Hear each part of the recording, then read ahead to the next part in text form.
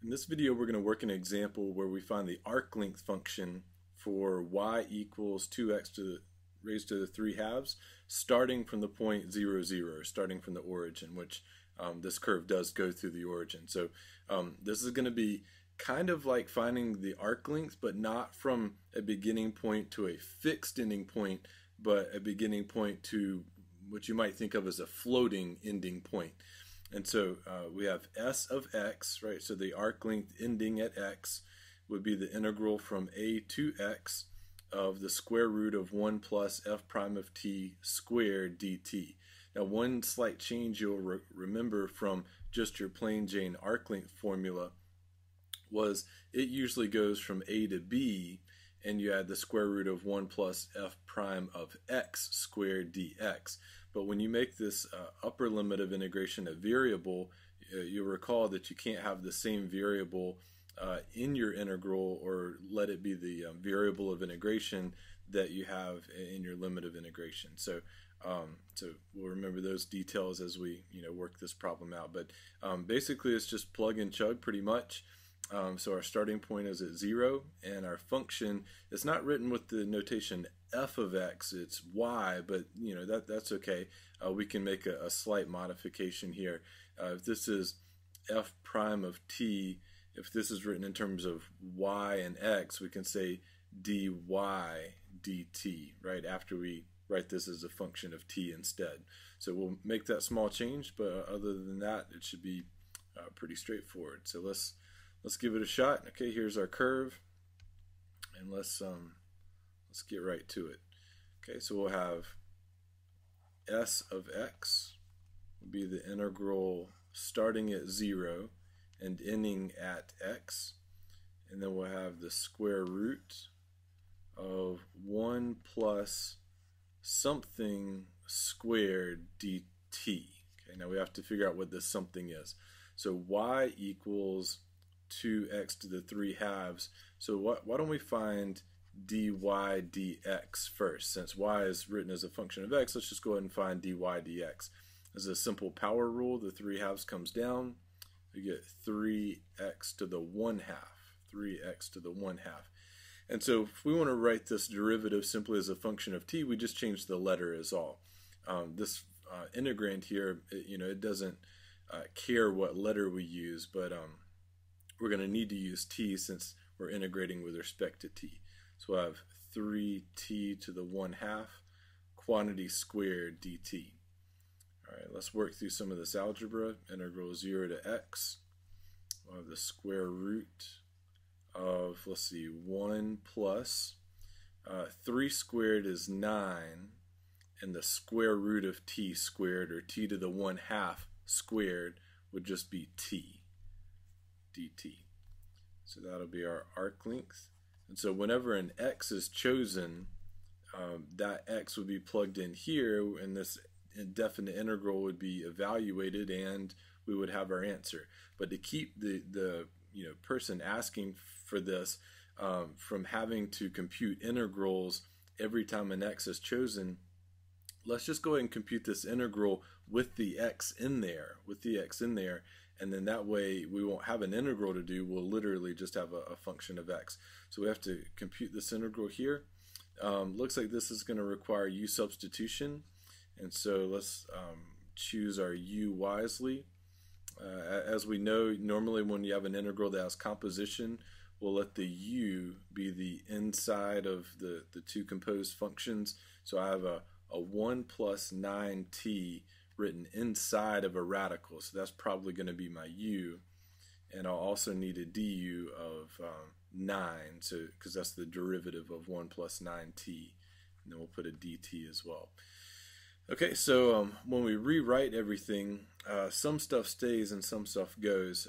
We have a square root of u. That's really nice. So that's going to go away.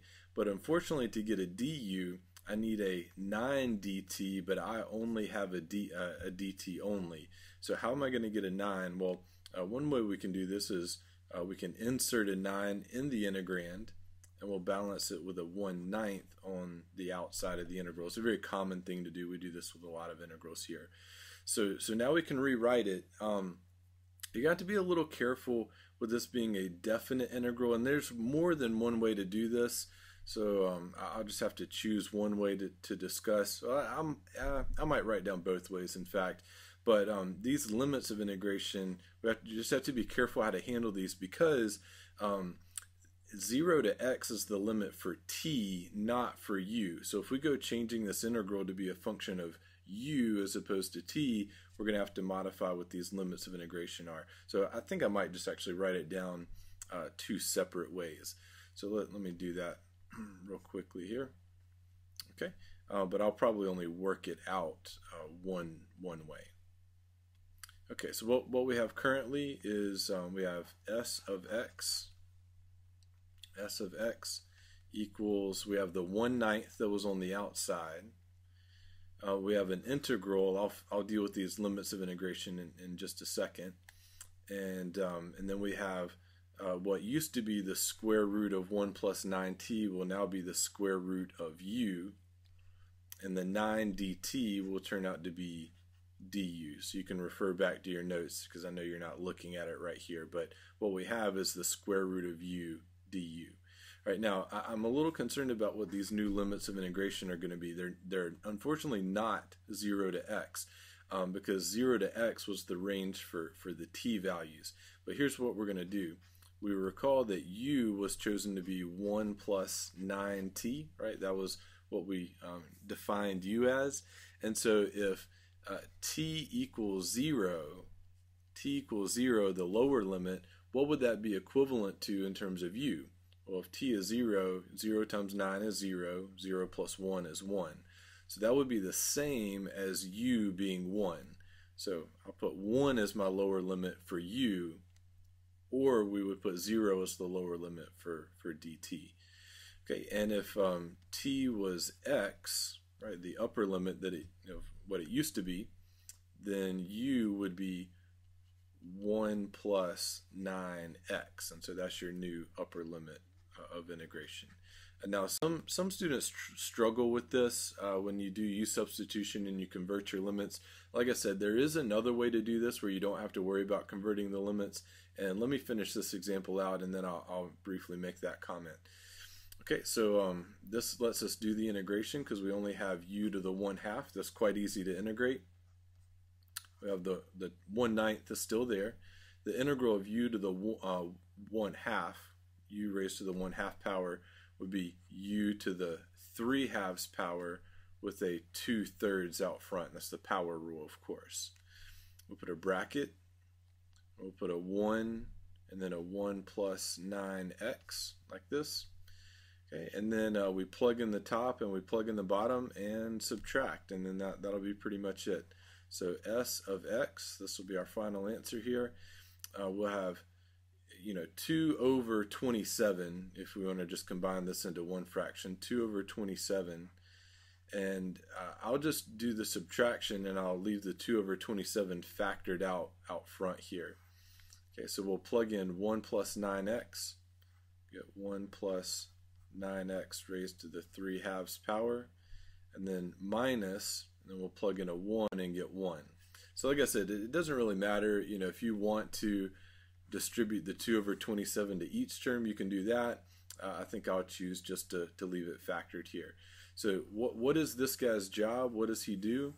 Well, he's the arc length function for our original function y equals 2x to the 3/2, meaning starting at the origin, when an x is chosen, then this will reveal the length from the origin along that curve up until wherever we stop.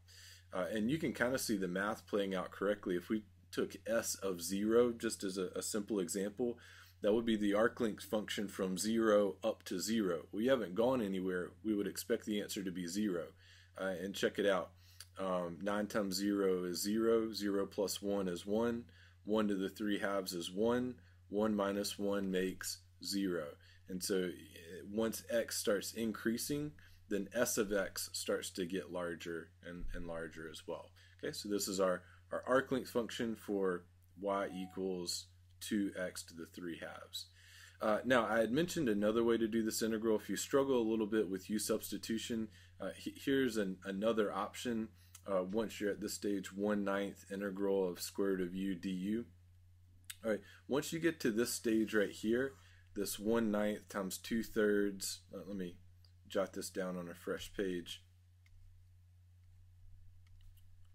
All right, once you get to the stage where you get 1/9 times 2/3 u to the 3/2, bracket from, if you don't want to convert these limits of integration, here's an alternate idea. You can write 1/9 times 2/3, and rather just finishing the definite integral with u, you can convert it back to what it was back in terms of t, which was 1 plus 9t, as you'll recall.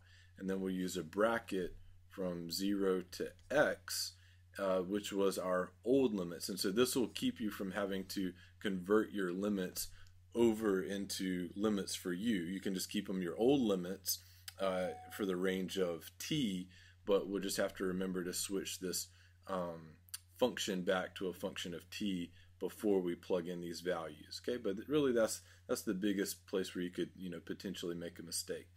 So anyway, there's your example of a good arc length function.